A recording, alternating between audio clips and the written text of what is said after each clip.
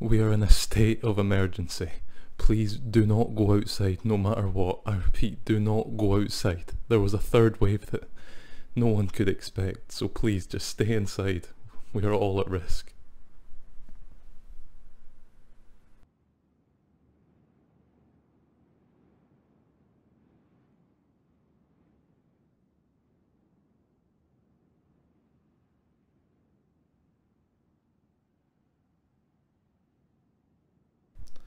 It was about a year ago that it all happened.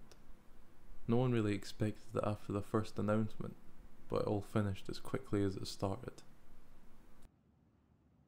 I got lucky, but a lot of people didn't. Everyone was so excited to see loved ones again, they couldn't resist to go out. Lucky for me, I don't have any loved ones, so it wasn't really a problem. It hit fast and it was like an evolved version of what came before it. Like it had learned from its mistakes and grew to be something way more powerful. It didn't take long for everything to collapse, and then after that, everything was already gone, so it was just a waiting game. It's been a while since I've spoken to another human. Even before this, any contact I had wasn't for long. Even still, I've decided to start writing about my days here. I don't know why, but I think it's just what I need to stop myself from going insane.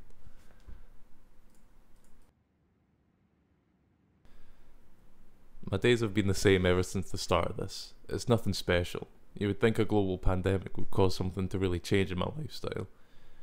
But overall, it's generally the same. Every morning I'll wake up in my own bed, on my own. Water ran out a while ago, and it's been really hard to come by ever since. I always make do with what I have. I mean, it's not like I really need to shower much anymore. Basically, what I'm trying to say is my life hasn't changed to what it should have. I know that says a lot about me, but I was just never a people person. I think the reason that I've never been like that is because I've never liked the feeling of eyes being on me.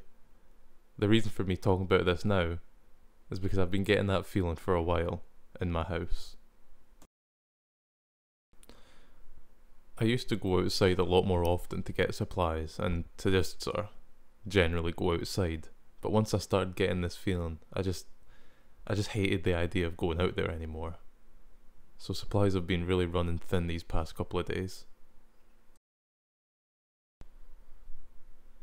It's been getting worse too.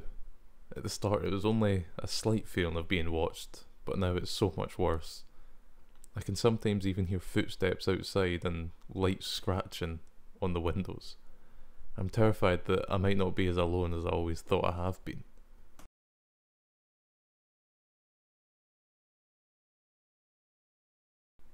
I've started to sleep during the day instead. I know that in these times, day and night doesn't really matter to someone like that. Not like someone will be able to intervene anyway, but I just feel safer. At nights I just get to the centre of the house so I can keep an eye on all the windows, because what if they decide to take it further and break in? There's not much I could do. I don't know what I'm gonna... Hold on. Was that just a knock? Hold on. I'll go check that out and update further when I get back.